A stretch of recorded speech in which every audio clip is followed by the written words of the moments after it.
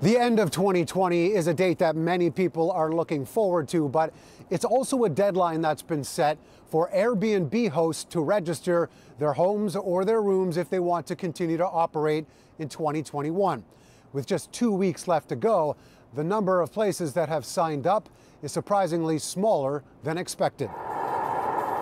For those looking to rent out their homes for a short stay, once lockdowns are eventually lifted in the new year, the countdown is on. In fact, the need to register properties listed by companies like Airbnb with City Hall has been expected for months. There's no official grace period. It's January 1st, but we work with the companies, and they have agreed to remove those who don't have the unique City of Toronto number. So it's accountability on the platform side as well to not have those registered. To date, the city has only received a little more than 2,300 short-term rental registrations. Airbnb has more than 23,500 listings in Toronto. It amounts to just 10% of the properties on that platform alone. City officials say the lower number may be due to fewer hosts willing to rent out their homes during the pandemic. But open source data shows nearly half of Airbnb listings have year-round availability, and that doesn't include other rental sites. It remains to be seen what Airbnb does on January 8th.